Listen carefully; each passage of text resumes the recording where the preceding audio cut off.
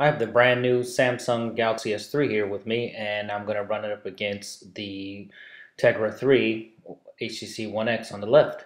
So we're going to first start with quadrant standard, and let's see how these two quad-core chips stack up next to each other. And here goes quadrant standard.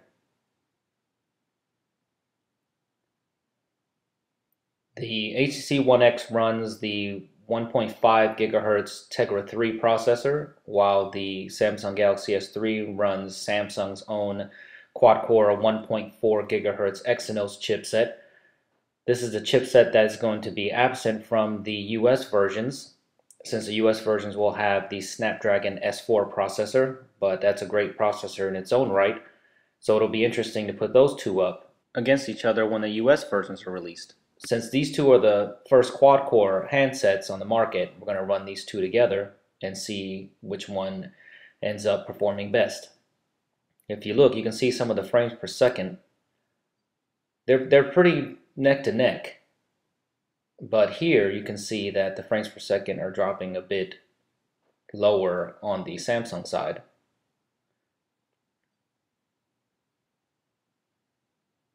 And the benchmark is done.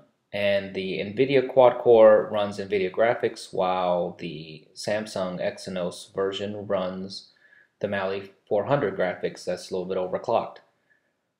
And we can see here that the Galaxy S3 comes out on top here at 5004, even though I've seen higher benchmarks than that. It's the first time that I've run it.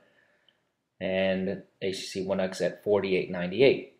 So the Galaxy S3 pulls out just a little bit on this benchmark, but not too different. It'll be interesting to see which one performs better on a day-to-day basis, but they're both very snappy so far from my tests. So next we're going to run Antutu benchmark. This is an extremely long benchmark, so I'm going to cut it short a bit.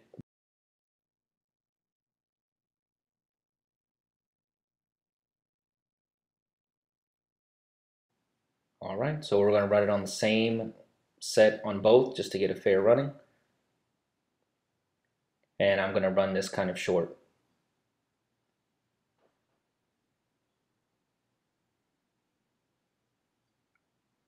All right, looks like the One X is going through the benchmark a little bit faster.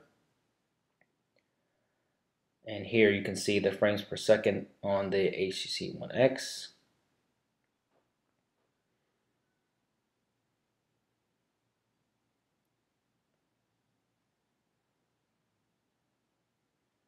And let's take a look at that on the Samsung Galaxy S3. Looks like the frames per second are a little bit higher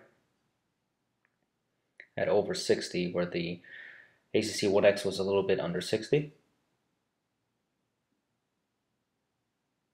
All right, now here's the final benchmark speed.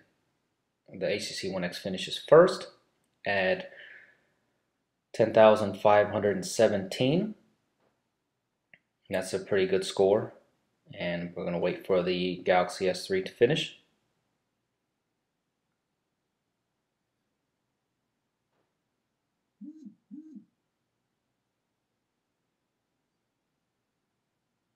And it is just a little bit lower than the HTC One X.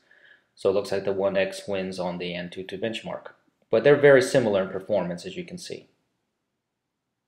All right. Now let's go ahead and run Linpack and see how it does on the multi-thread.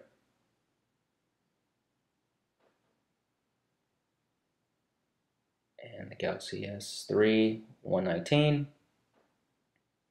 137 on the One X, 110. We're just going to keep going back and forth. Okay, 156 is the high so far.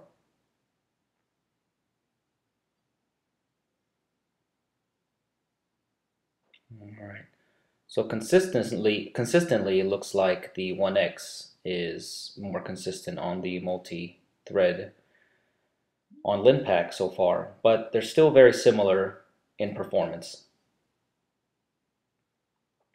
All right, now let's go ahead and run Nanomark. You can see I've already run it on the 1X before and have never run it on the Galaxy S3, so let's take a look. You can see the Galaxy S3 is just staying steady at 60.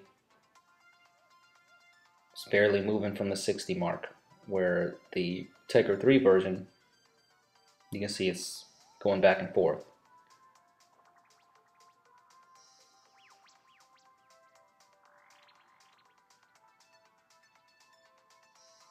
Alright, and it's almost over. And it looks like the Galaxy S3 wins on the Nene Mark II. So stay tuned for some more videos, and thanks for watching.